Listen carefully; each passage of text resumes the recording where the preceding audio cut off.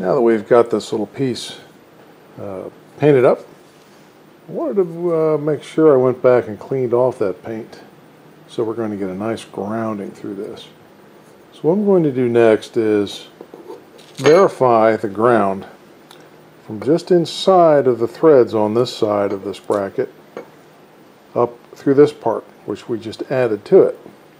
And I'll be using just a voltometer that just happens to have, this one happens to have automotive things that are actually pretty handy when it comes to measuring capacitance for your condenser. And anyway, we can get into that. It's that Uni-T UT109 model. And I also like to use leads that have alligator clips. So whenever you pick up a voltometer, make sure you get one that has alligator clips that attach to the standard probes. And that way you can hook things up. Also, I wanted to share with you probably one of the best books that I've ever seen and used when it comes to learning the basic electricity. And that's by Paul Zabar and some other folks. It has a this particular version has some great, more up-to-date, I would say. It was 2001 copyright. The book that I used originally back in high school was 1974 printing, but this is more up-to-date. I'll read off that ISBN. You can't see it.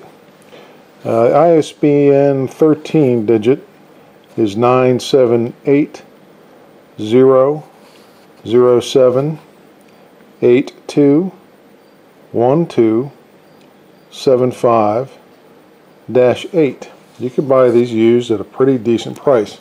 This is what they would teach you in school if you were studying electronics. So having this under your belt really is a big help for just doing the basic automotive stuff. We did get our horn in, and as you can see, the Standard Motor products are changing their name. I hope that's not a harbinger of bad things to come, but Intermotor is now their new name. And we've got the horn. We're going to assemble the horn. Also, if I can keep my kitty cat off of there, you guys who are into the thick film stuff for your Ford distributors, thick film ignitions, you know about the dielectric paste to use on your electrical connections. And thank you. If I can read that, it says for all electrical connections where a dielectric compound is required to prevent voltage loss from arcing, suppress radio frequency interference, dissipates heat, insulates trailer wiring connectors, and seals out moisture. So when I get that screw put into that bracket, we're going to make sure that that's not going to get super corroded anytime soon. Let me set things up for a test. Hello.